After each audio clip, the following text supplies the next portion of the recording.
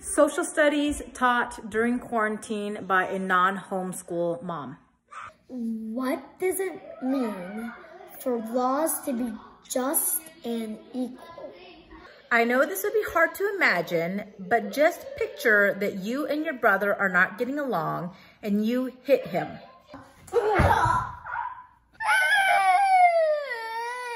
If the law said that I get to kill you because you hit your brother, would you consider that just? That's not just. What if I had a roll of toilet paper and you stole it from me? The law requires me to fine you $50 for stealing my toilet paper. Now, let's say that your brother steals a roll of toilet paper and I fine him $1. What do you think about that? That's not equal.